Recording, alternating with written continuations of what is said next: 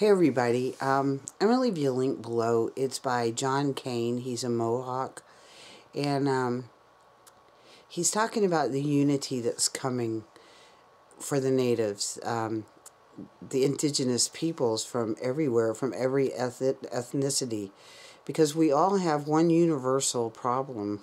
I'm going to say it's the empires, but they're destroying our earth. So what we need to do is unite, but you're going to have to remember that warriors are not soldiers. It's kind of, I would say, let the natives lead, and they're going to be the example set forth, and you need to, if you want to join, which I think everybody who has, you're going to have to follow by their examples, because they don't use firearms or anything. That would just get them all slaughtered. So you're going to have to learn, learn the tactics they've used for 500 years. So I'm going to leave this link below. I'm also going to tell you how far this is getting, because in Romania they're now protesting fracking, which is awesome. And I'd also like to speak on one more thing briefly. As I scroll through YouTube, now most of you know we don't have a television set in our house, nor will we ever own one. But as I scroll through YouTube, I still see a lot of fear out there. There's things going on. The government has always used fear as a weapon, and it always will.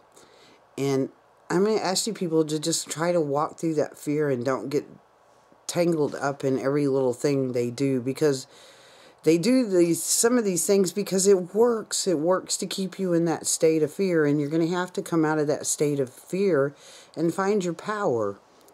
And not fall for all their crap. Just putting it out there as I see it, and this is just my very humble opinion on this, and start looking at humanity from more of a heart perspective and love perspective instead of fear and hate perspective. I mean, I see people saying it's the Muslims' fault, it's the Jews' fault, it's their fault, when really it's the empire's fault. And so some of these people have been conned, just like you've been conned here in North America or in Britain or wherever you're watching from. It's a good con game, and they've used it on all the peoples of the earth. So I think it's time we set aside differences and start reaching out to the other human beings that live on this earth. And put aside the religious factors, because I think that's one of the biggest control mechanisms there is, for you to hate another religion. And this is why I have to ask you, seriously, do you think the Creator has chosen one group of people to be the ones that get saved, or chosen, or this or that? Because if that's so, then what kind of Creator is that? A Creator who just chooses one group of people and disregards the rest? When we're all supposed to be created in the image of the Creator, then isn't that true? And so, with that, I would say look within your own heart, because your instructions for how to be human, being human, is written in your heart. So start treating everyone that way. And stop sticking to some of this religious dogma that's separating you from the rest of humanity. I really don't care who you believe in, but it should be kept personal. Anything you believe in like that is a personal thing.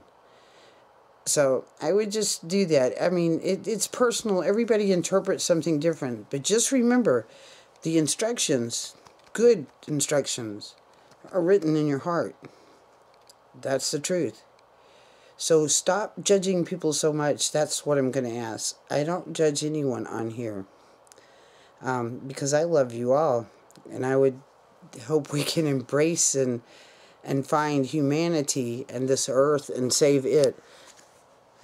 And we need to get rid of the empire system. That's the biggest divide and conquer. They have used religion. They've used every technique in the book to put one another against, to pit people against each other.